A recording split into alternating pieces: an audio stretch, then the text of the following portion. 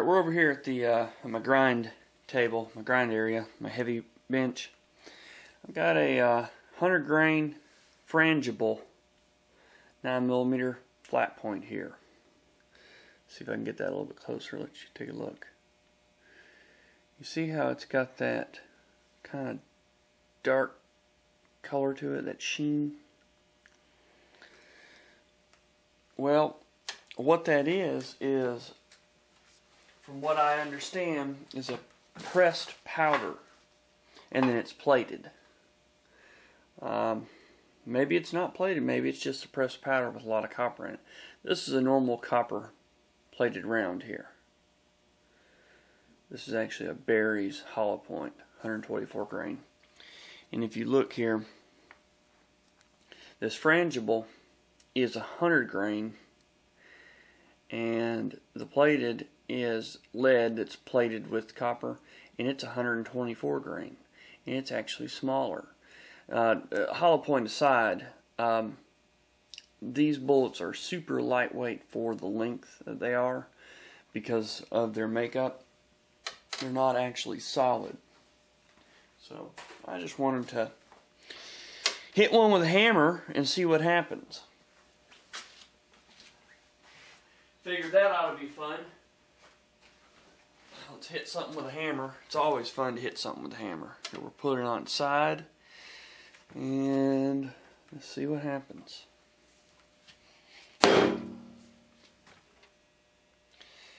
They say if you drop these that they will crack. I'm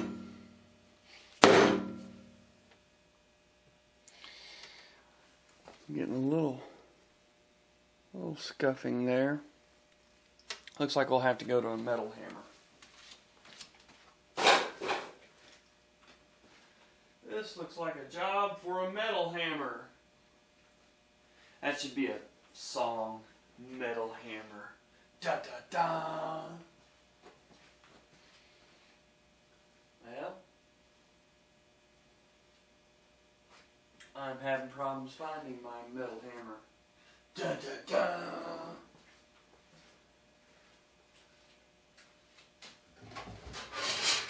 Here's a metal hammer.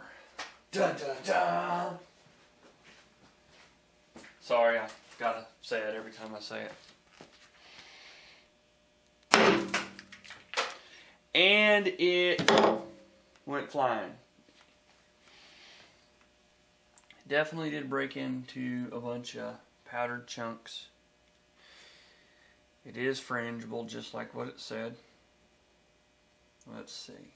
So what it took was something hard enough to crack it good. Well, here's what I got that's left over.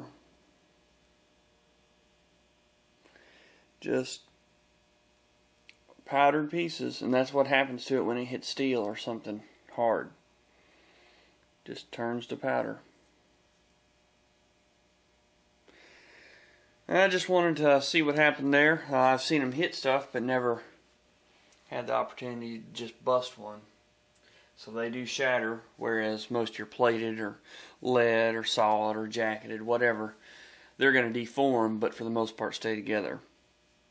These frangible rounds can be real nasty. You know, if you, even though they're made to break apart, if you were to hit a human with one, it's going to do some damage because it's going to be like a little shotgun shell in one area, because it probably will break up just a little bit. I'd say it'd be a nasty wound. Either way, thanks for watching. Please subscribe. If there's anything you'd like to see or know about, send me a message, ask me a question, anything you want to say about how messy my shop is, whatever, say it too.